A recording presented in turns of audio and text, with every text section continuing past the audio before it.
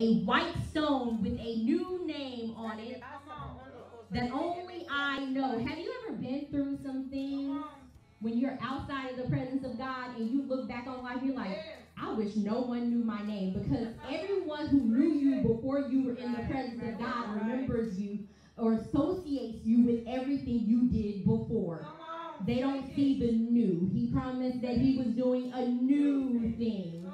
So it means I have not just a new thing he's doing in me, and I also look like the new thing that he did on the outside of me, and I look like anything from my past, but I also got a new name that you don't know about.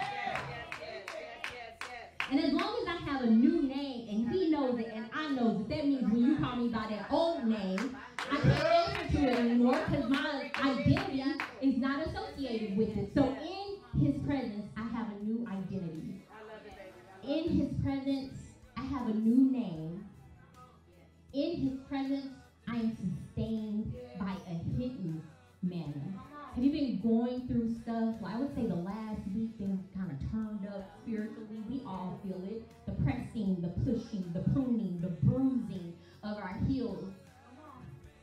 And people do things. The enemy uses people to do things to trigger you to see if you were really delivered from that old thing. But what they forgot was, I got a new name. I got a new identity. I got new behaviors. Because I'm in the presence of God. So that old stuff that you do to see if I'm going to get riled up, I can't even respond to, because that's not